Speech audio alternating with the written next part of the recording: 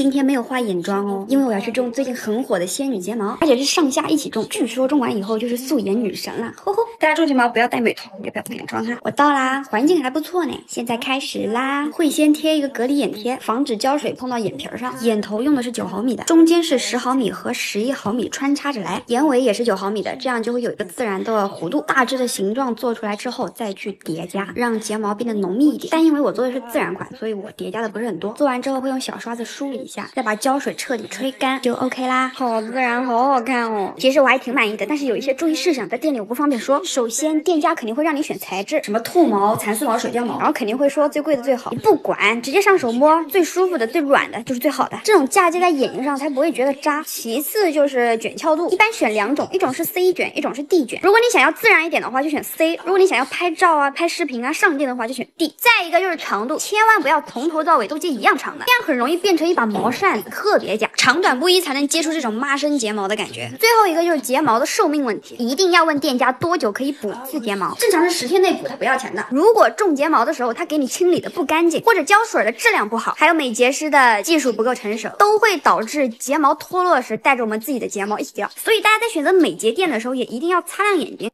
妈妈买的裙子，妈妈买的床单，素颜穿碎花裙真的有点土呢，没关系，化个妆就好啦。用黑色眉笔顺着眉毛画一条线，再用刷子晕染自然，把自己修成鹅蛋脸。下巴不用太尖，眼影用灰棕色打底，再用橘色去加深眼头，还有眼尾。余粉扫在下眼睑，眼线要自然拉长，下眼睑画1/3就行。腮红要打在颧骨，口红选个复古的正红色。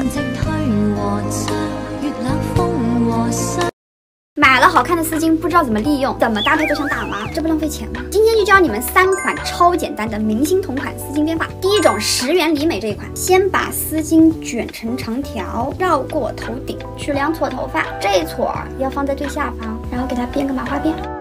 最后把它绑在一起，这边也是一样的，然后把2股辫子跟剩下的头发一起放到一边，一定要让这条露在外面，所以把它先往外面编，再编里面这一个，整理整理，让丝带露出来，再拿出一点毛流，一个法式温柔的发型就好啦。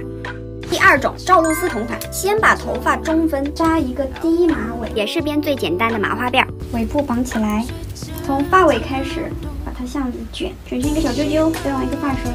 最后把丝带绑上去，打蝴蝶结就好啦，优雅又复古。第3种杨紫同款，扎一个高马尾，一定要很高很高啊，然后把丝带绑上去，头发分3股，两边的丝巾跟两边圆骨放在一起，还是一样的编成麻花辫，一定要让丝巾的颜色露在外面，一个俏皮可爱的发型就好啦。今天教大家画一个港式复古妆，用深色的眉笔3点一线定轮廓，眉峰加深，打造有年代感的粗平眉。卡其色眼影晕染外眼窝，红棕色晕染上下睫根，挑一支黑色眼线笔，眼尾微微勾出，下眼线只画尾端1/3，就时光美人的眼妆，多干净简单。唇妆选一支复古红，用唇刷描花瓣型唇峰，涂满，唇形圆润显温柔。